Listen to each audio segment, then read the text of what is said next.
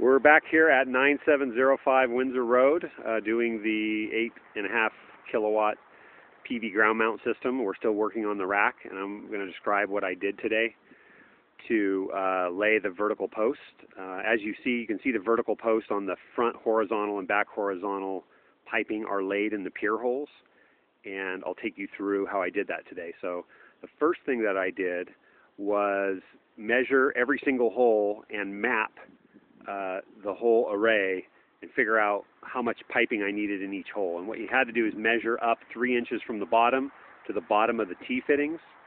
And what I did is I created a little map on a piece of wood that shows me every single hole and shows the length of pipe that I needed for each hole.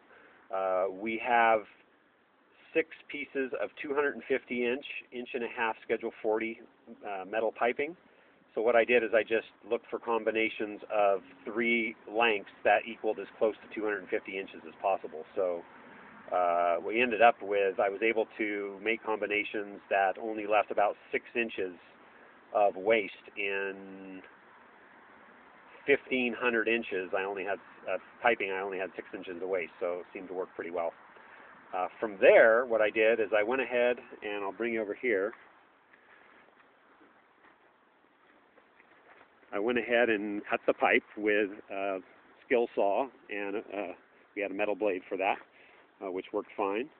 And then what I did is, before setting the pipe or finishing off the pipe, I actually took that shop vac, and what we have to do for inspection is basically clean out every single hole. That was a huge pain and a lot of work because of the auger, the bit of the drilling rig that we had left about 8 to 10 inches of soil in the bottom of each hole. So you can see we've got these little piles, huge, actually big piles of dirt that filled up pretty much every single hole, filled up that entire shop vac, and that took me a couple hours to clean out all of these 16 holes. So don't forget that amount of work. That's the fun stuff.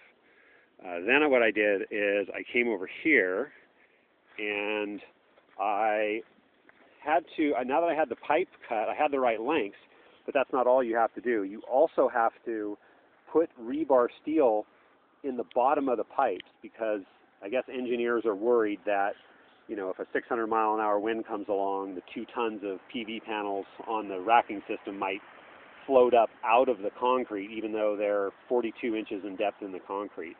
So you have to, I used a little grinder to grind into the metal at the bottom of the pipe.